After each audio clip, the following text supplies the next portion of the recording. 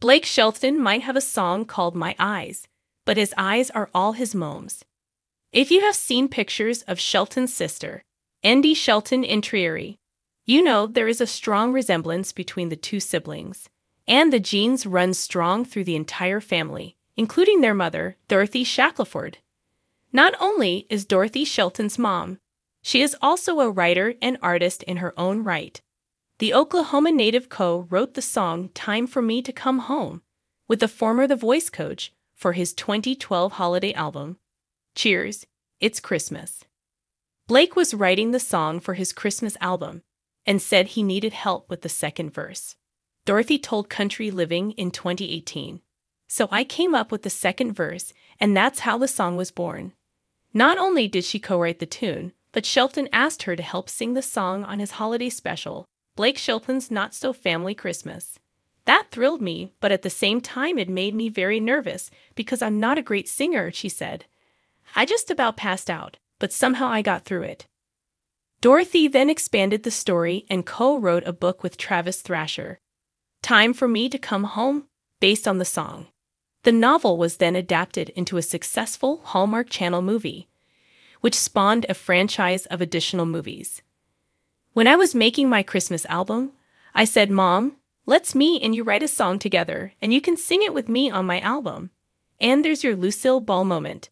You can finally have your moment to be famous. Blake said on from Apple Music with love. We had no idea it was going to end up turning into a book deal for my mom.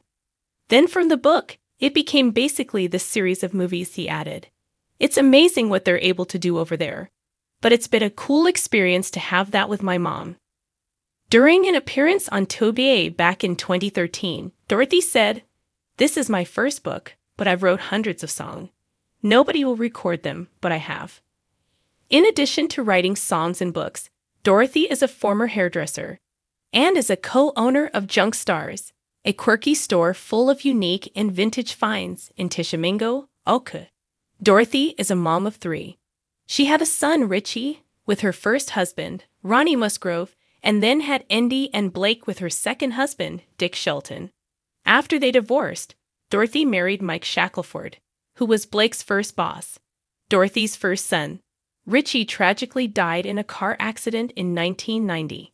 Last year, when Blake's family traveled to LA to see the country singer receive his star on the Hollywood Walk of Fame, Shelton dedicated the honor to his late brother.